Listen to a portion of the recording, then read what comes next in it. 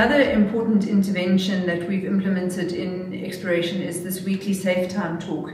It was driven primarily out of safety, but what we actually do in practice is rotate topics, and diversity is one of those topics because it's so important to us in Exploration. So every 5 or 6 weeks we have a talk on diversity.